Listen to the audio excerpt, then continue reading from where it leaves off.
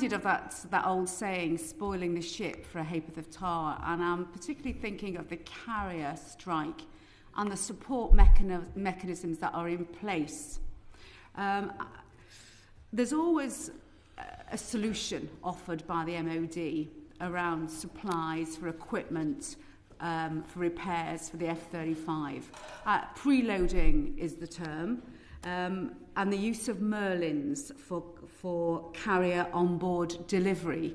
Are these realistic long-term options? Admiral? Admiral first, please.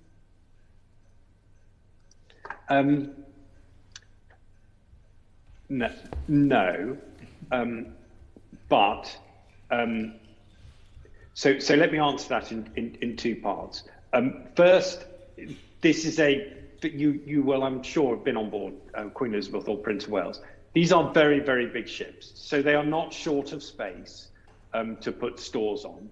So the first question, I suppose, that you imply is, have Defence got a proper store system in place to ensure that actually the parts, for want of a better phrase, are there, rather than having to be collected from the manufacturer. If the store system is in place, then the carrier and her support shipping have got ample space to store most stuff.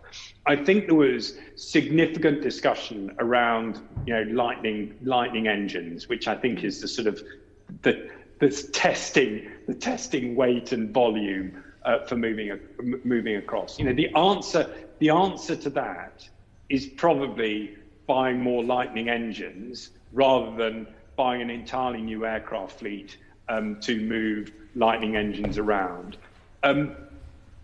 If we talk about the long term and moving stores around a battle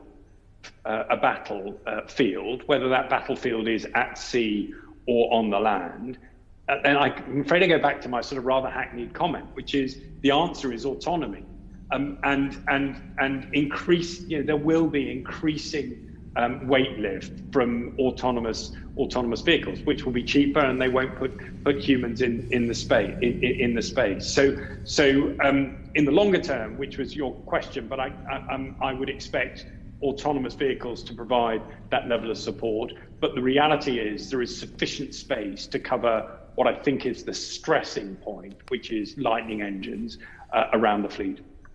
Thank you.